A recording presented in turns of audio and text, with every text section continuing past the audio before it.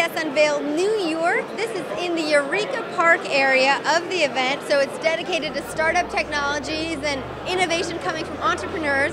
I'm here with Jason to talk about what you guys have brought to the event tonight. How are you? It's good to meet you. Thanks for coming. Absolutely. So what we're bringing you is the world's first smart headphones. So it's in the wearable technology, connected device sector.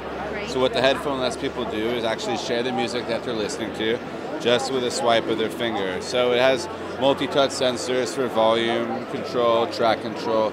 But if you want to save a song, you can hold your finger here, share a song with your followers, you can hold your finger here, post to Facebook or post to Twitter. Oh, wow. But what's really cool is we have accelerometers in the headphones, so now this is going to become the best gaming headphone.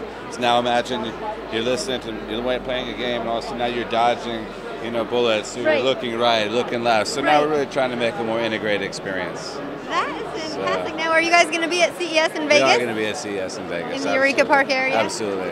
Fantastic. Well, Muzik is here tonight at CES Unveiled New York, and they're going to be in Vegas January 7th through 10th at the 2014 International CES.